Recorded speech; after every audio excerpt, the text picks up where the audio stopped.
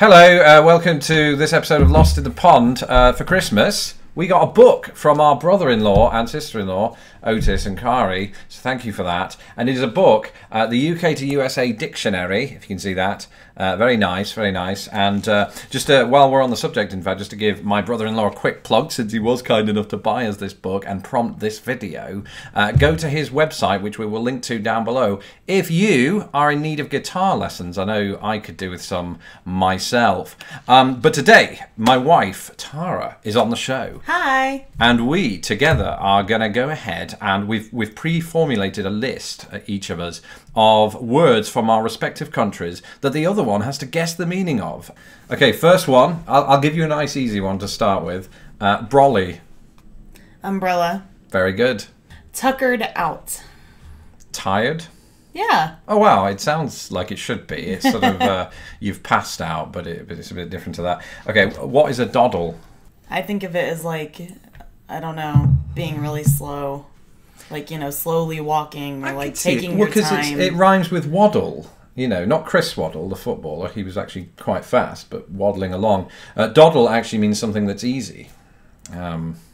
Yeah. Unlike this game, which is proving 50-50 so far. Diddly squat.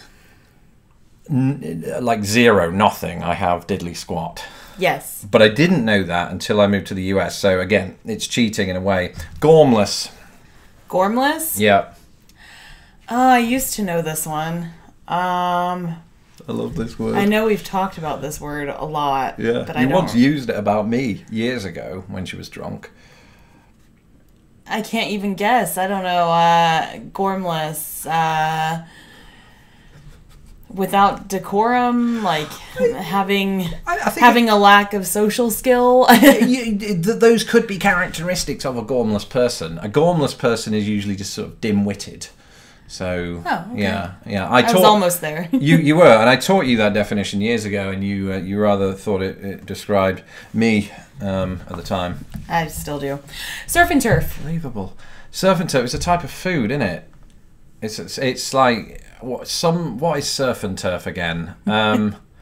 It's like meat and something. I've forgotten what it is. How have I forgotten what surf and turf is? It's one of my favorite things. What is it? Tell me then. It's lobster and beef in the same meal. Now, how does that even Usually work? steak. How does surf and turf... Because lobsters surf on the ocean and cows are on the ground. They're on the mud. Yeah.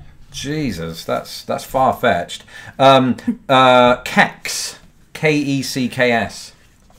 Wasn't there a cereal called that at some point? Hope not. I wouldn't eat it. I want to say there was. I don't know. You guys tell me in the comments below. Was there a cereal called Keks?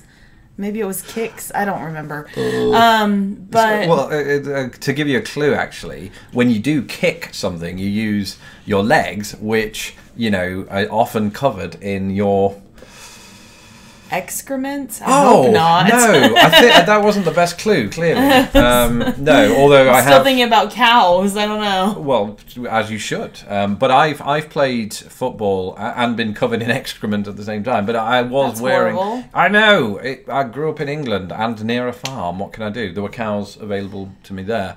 But I was also keeping my legs warm, wearing socks. Oh, gee, that's my feet, isn't it? Your legs? Yeah. Leg warmers? Never mind. Now, are you all visualizing him in leg warmers? Maybe we should get him in some. Not again. Don't.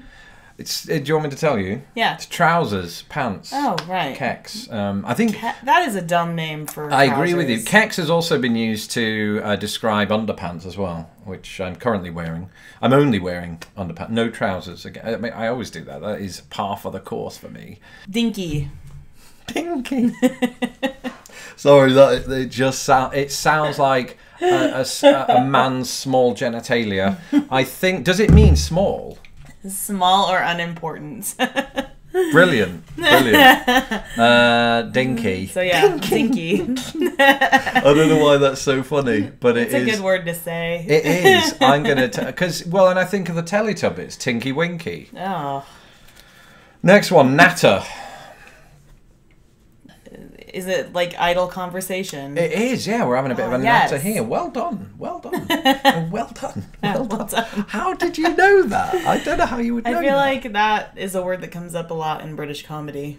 Is it? Yeah, you're think probably so, right. yeah. Yeah. Next one is subdivision. Well, it's you subdivide stuff into you have things that are divided into divisions, as it were, but then you have things that are elements of those divisions. You have the parent division, and then the things under it that are subdivided. Technically, yes, but this is a specific thing that's being subdivided. Oh, well, it's a company term, a subdivision of a parent company or whatever. What? Usually it's used, at least like in a home context like this one, Yeah. in terms of your housing estate. Like, we don't have the term housing estate. We use subdivision instead. Yeah, and you have realty, right? Yeah. Yeah. Well, but realty just means like... No, I know, but we don't have that houses for word, sale. really. Yeah, I know, yeah, but we don't have that word.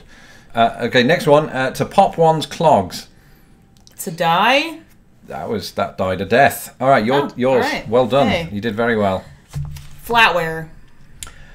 Flatware it's to do with cutlery, which is a word that's not so known to American English either, isn't it? It's like silverware, and then you've got Tupperware, but flatware is...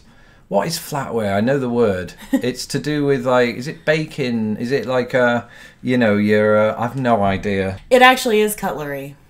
Oh, yeah, right. I'll edit out the Not nearly bits as after that. convoluted as all of that. All right, I just wanted to make it harder than it was. Purple patch, which is something I'm not going through currently. Sadness? No. Weirdness? No. Confusion? No, you're on the wrong end of the scale with this. Excitement?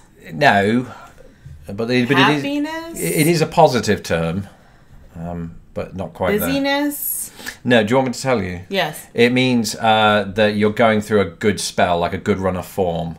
Like a football team, could have 6 wins in a row, and they're going through a real purple patch at the moment. I don't know why it's called that. That's silly. It's a stupid term. Yours? Sounds very football-y. Yeah. Hey, don't knock the great sport. Okay, next one is stoop. Stoop you lower yourself down. You stoop As a noun. Oh, a stoop. I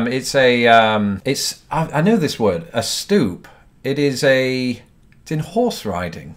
No, it's not. What is a stoop? I guess you could use one in horse riding. I don't know why you would. I know the word stoop. I've seen it as a noun, and I visualize the word, but not what it means. So I've no idea. It is actually a front door step. Step. It was a step. I was about to say a step. You beat me to it, you cheater. What's a stag night?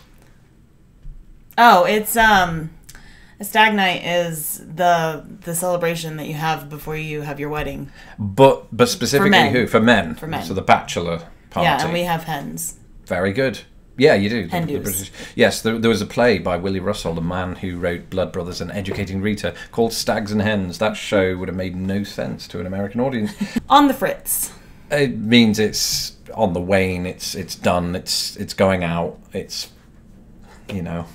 if an electronics thing is breaking to the point where it can't be used anymore, it's about to be gone. It's on the fritz. It's on the process, or in the process of breaking. If I say a tip, what's a tip? This is a good one. Things are dirty. Yeah, messy. Damn. Yeah. How did you get that? Because you say it all the time. Do I? I tried not to because I figured it confuses Americans because you have the word tip that you use quite routinely in restaurants. You know what he does? He walks through the house and he's like, this place is a tip, and then he doesn't do anything. He doesn't clean or any of it. Give away our secrets. This is... Everybody's watching this. I hope you know that. Who is everybody? My mom. Hi, Susan. Romaine. It's a type of lettuce. It's, what do we call it? Rocket lettuce, I think. Nope. Not rocket lettuce. What is it called? I know this because I've written articles on it, but I don't have them handy. It just shows that I'm a fraud. Oh, what is the type of lettuce that we call it? I could be here all day. This is embarrassing. What is it? It's called Kos. Of course, it's Kos lettuce, after the Greek island of Kos. So at least that proves true? that is true. They theorize, yeah. Is that where it was originally grown? They believe so, yeah. Yeah. Thank you, Greece. Gosh, that tidbit of knowledge my made it favorite lettuce. Yes, indeed. And I'm down to my last one. What are you if you're up the duff? Preggers. Preggers itself is a British phrase, so just to clarify... I feel like we use it too. Apparently. To clarify, it means pregnant for anybody that's not aware. Gridiron.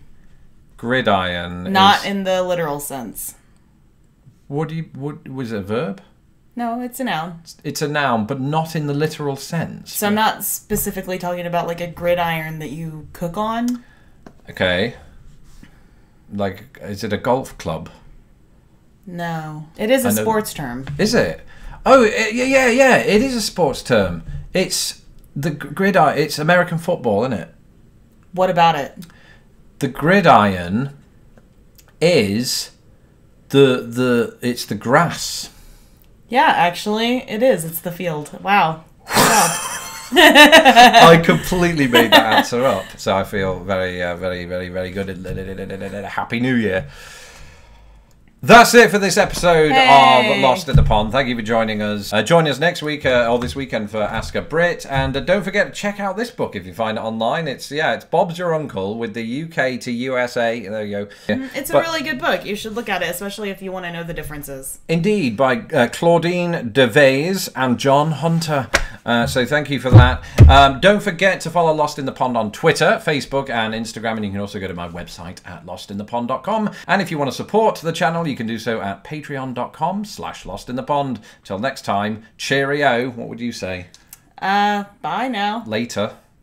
Yeah, later.